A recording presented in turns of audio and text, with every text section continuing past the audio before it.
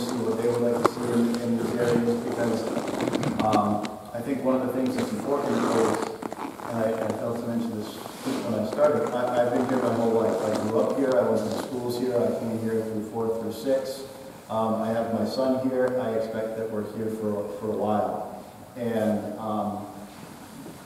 getting the folks to come back to this town, I think, is important. My wife and I recognize the importance of putting solid roots down and understanding where we came from. He's actually the 6th generation of my family that's grown up in this town. That goes all the way back to my great-great-great-grandfather that started Christensen Orchard up on Buxton Road. So we recognize the importance of making sure that this town is not only viable for the generations that are here, but also for the future generations. So I think we want to make sure that, as everybody has been saying, we want to keep the big picture ideas wide open, be able to not isolate or forget about certain age groups, but really this is a place for everyone to really come together. And I know we've talked about surveys. I know other towns in Massachusetts do town meetings, so maybe that's something that we look at doing to really make sure that we get turnout for people to come and voice their opinions. So really, I think as everybody has said, the possibilities here are endless. So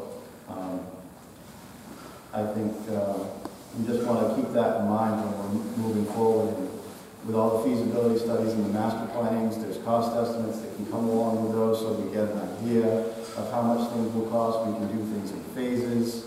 So if we identify that this cafetorium is worth saving, that comes with the next dollar amount, and then we get this one up and running, and then that's when we start to focus on the other parts of the areas too. And then I'll piggyback on what Gary has said too. We recently completed a project in Western Massachusetts as an art and innovation center. It was an old historic library that was abandoned for 20 years. We went in, rehabbed it. It's now a place where the community can go and rent out the spaces to have events. They lease it out to local artists to teach classes. So it's a self-revenue generating thing, even though it's in a public building. So looking at something like that to have artist workspaces I think would also be very beneficial to us. That's all. You're young man. So I came here for 4th and 5th grade with my friend, and I'm guessing most of us grew up here as child and want to bring back the place where kids can come and play. Like with a dog park, you could have the playground in there and the walking trails. But with Pacheco Park, we have basketball courts there and baseball and soccer and stuff. So I think we should do, because we don't have many around here, maybe a skate park, like for teenagers that they can come with the parents and stuff in the basketball court there. And maybe like a senior center for stuff like that. And we could have this place like something for all ages so people can come and do stuff.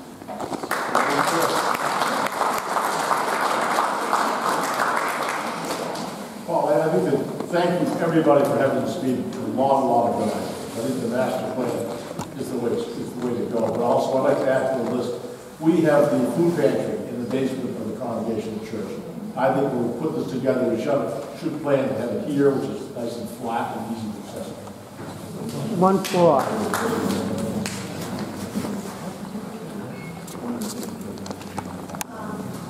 As you know, some of you know, I'm on the Parks and Rec Committee, and I've been a big advocate for having a lot of adult activities and for a town agenda. And of course, that I really like to push this facility or Vision Place is more activities for adults, both young and old. But I also would like us to consider where North Smithfield is right now and where North Smithfield is going to be in the future. I think our town is facing huge pressures, as every town is to develop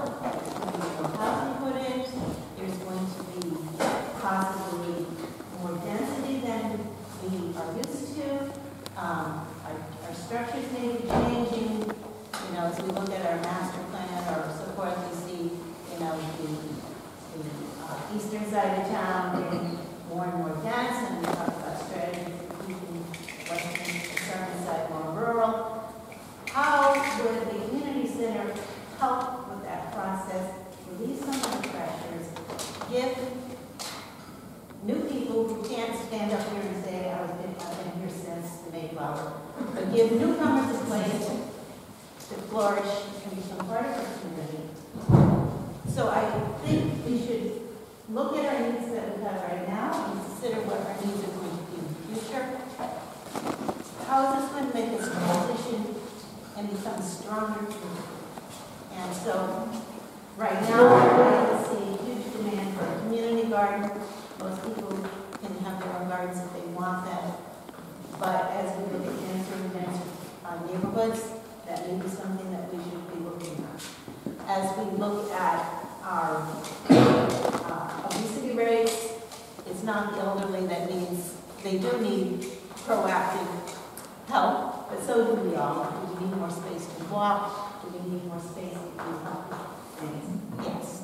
So I just would like us to kind of consider where we're at now, where we're going to be in the future, and what is going to help us get there. And this could be a real strong tool for doing that. Thank you.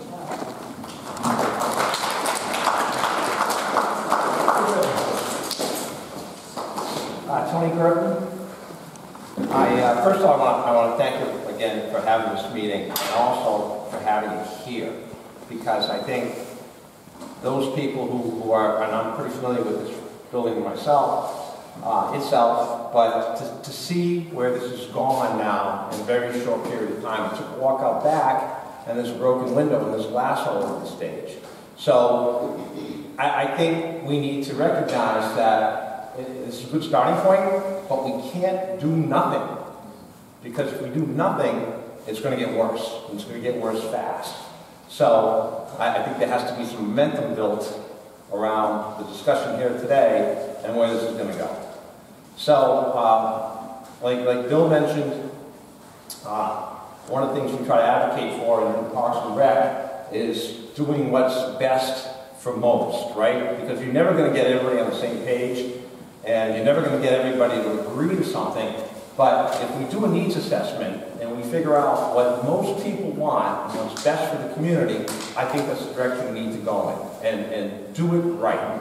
So we've had some challenges with the bond that Gary alluded to back in 2014. And almost 6 years in now, we're still not quite where the bond was portrayed we were going to be, nor where we're going to end up. So times change, needs change, and we need to be flexible about what we need, where we're going to go, and to recognize that it's important to get it right the first time and not have to make changes as we go through, and a bunch of people end up unhappy. So I'm hoping that you're hearing what people have to say here, and I thought John had a great idea as well. We try to get things accomplished in Parks and Rec, and there's just no money. And we find, some funds. We buy the building adjacent to the entrance at Pacheco, and we advocate to get that entrance widened, and I know it's going to happen. But it takes time. Why does it take time? Because we don't have the funds to do it. So we need to have either a bond, we need to think about a bond, or we need to think about earmarking funds from the projects that are coming in and finding a way to do what's best for most with that money. So some great ideas, and I hope that the council can run them. Thank you.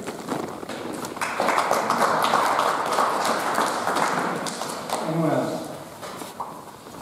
I just want to dovetail on all of these things that have been addressed today, in particular the feasibility study. I think that's such a wonderful, mix of, I'm sorry, I'm getting distracted, my son's texting me.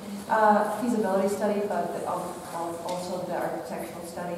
I want to dovetail on what Mr. Jeff Porter said about this idea of generating income in terms of incubator spaces. So that's a big thing right now all over the nation, and particularly in Providence. I've attended various meetings where there is a building and you basically lease or rent office space. So there's a lot of at-home businesses that they can't afford to lease, large offices, and they're starting up and to pay $50 a month or $60 a month to use that space for a period of time. They have various conference rooms. So basically they have an office and then they have like an all-use conference room where everybody can partake and rotate. That's a great source of generating money that could be built into this idea as well. And in terms of the social and emotional aspect of the multi-generational community, I fully support that. The elderly, the young, people of all ages. And I'm particularly concerned about teenagers. I'm on the library board, and one of the things that keeps coming up is that these kids have nothing to do in the community, and they end up going in, unless you're an academic sort of wheel and you're doing sports, and those kids can't make those middle school or high school teams, they have nothing to do. And so a lot of times the kids in the high school realm will go to the woods and they'll drink, all sorts of manner of things, and you've seen some of that disparaging behavior behind the library. But one of the key factors that keep the brochures that keep flying out of the teenage section is, are you depressed? Are you mentally ill, basically? So the kids are looking for things to do, and I think they feel isolated. So anytime we can connect and sort of build that social connection is key, and this would be like the epitome of that center of all of those people to connect with one another. And this, of course, affects our quality of life, but also our health for everybody involved. So, thank you. Anybody else? My name is Doug Allen. Just one quick comment. Although you keep saying that it's very large, maybe on a flat map, I think during the master plan stage, you should look at the actual buildable area. There appears to be a lot of wetlands surrounding this parcel, which is unbuildable. So once you really start getting into what you want to do, I think that's one of the first steps, to see what you actually have that you can use for buildings, parks, and everything else that you presented. This land, I can tell you that this land is bisected by a brook. They consider it a river, and there's 100% setback on it. You got buffers, and we have the documentation on that. We have this land survey. We do have that. There's as much land on this side of the river as there is on that side of the river. There is almost as much land as you see that's used on this side, on the other side. You could build another school on the School Street side of the thing. You just don't have access to it from the School Street side. But we are aware of the wetlands issue out here. I think it's a total of over 20 acres of usable. On the other side, at least. Total. Oh, more than that. Over 20 acres More than usable. that. More than that. Yeah. There's a lot. Quite large. Anyone else? Most of the ideas that are here have run through my head, and they're all very good. And some people have stressed some areas more than others. The only one spot that I thought of that I only heard mentioned once is use of vocational school. We have students going out of district for different types of learning, educational venues. And we pay to transport them out. The taxpayers paid in town here to send that money out. If we expanded from what they did, I think, just this year, where they implemented 3 programs, I think. CTEs are there. And That's the new paradigm of education. Right, one was education, one was music, and I can't remember. One is engineering. And okay. Sport. Business, music, and Engineering, okay. And there are some more fields out there that if we touch upon the old crafts that people had, the electrical and the plumbing, the automotive and medical. There's so many things out there that not all students are college material. Not all want to go into professions of that type. And some kids go to college and end up not being able to get a career where they're headed anyway. If we built a boat school here, it would keep funds in town, which by doing that, that funds part of it. And then I'm sure that there's always funding out there for education.